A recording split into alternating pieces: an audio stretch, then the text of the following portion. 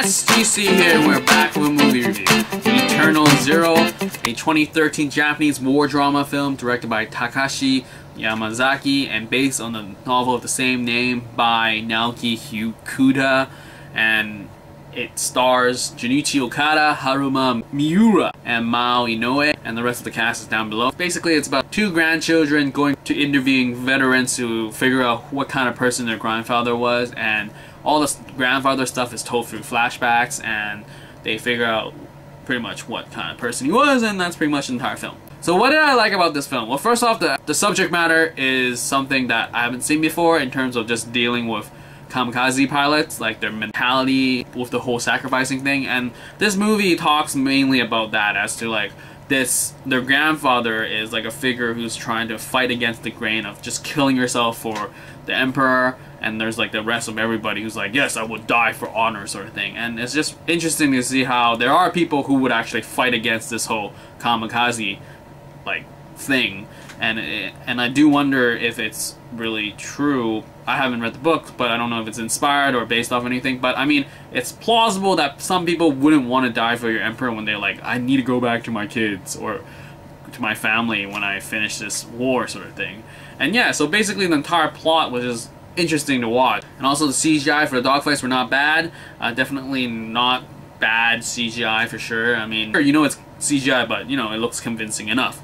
In terms of acting, it's your typical Japanese acting. I mean, Junichi Okada, his typical just strong-willed, you know, idealistic sort of dude. And in terms of the other characters, they don't really act much. So in terms of acting, you don't really look for anything here. It's nothing like, oh my goodness, you gotta watch this for the acting. Rather, it's just a whole mentality thing, and just like how, I wouldn't say it's brainwashed in terms of how some people would really die and be gung-ho for the emperor, but it's just interesting to see like there is another side to this sort of thing. In terms of what I didn't like, I would say the vehicle for the narrative was just kind of like, I didn't really like that. Was the whole grandchildren like hunting down veterans for interviews.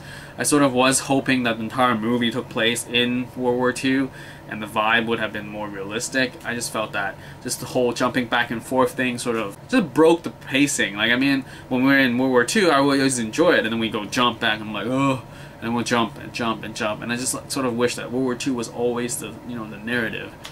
But beyond that, I mean, it sort of builds more pathos in that sense, where they really try to tug at your heartstrings. Like, you can see the grandchildren sort of like finally figuring out who their grandfather was, what kind of person he is, what kind of person he was, and just why would people say that he was a coward and all that stuff. And I mean, there is character growth, but it was like they're not really essential to this story, and it was more of the grandfather thing. And in the end, the ending was kind of like weird. I think it sort of broke the whole plausibility thing about this entire film. It's like, I mean, the rest of the movie was just like, yeah, convincing enough. I mean, like, yeah, it could have happened. I mean, these people could have existed. But at the end, the ending was just like wrapping it all up, as in like, you wrote yourself into a corner and you sort of had to have this to happen. But I would say that you could have figured a way out. And sure, it wouldn't be as happy, but it just felt awkward to be this happy. So yeah, my biggest complaint is the ending, and that's pretty much it in terms of this movie review. I would recommend it if you want to see like this topic or the subject matter for sure. And I mean, it's convincing enough, like their aesthetics, and basically, yeah, it's convincing. That's all I'm gonna say. And yeah, so as always, leave your comments below and I will get back to you as soon as possible. And that's pretty much it for this movie review for the Eternal Zero.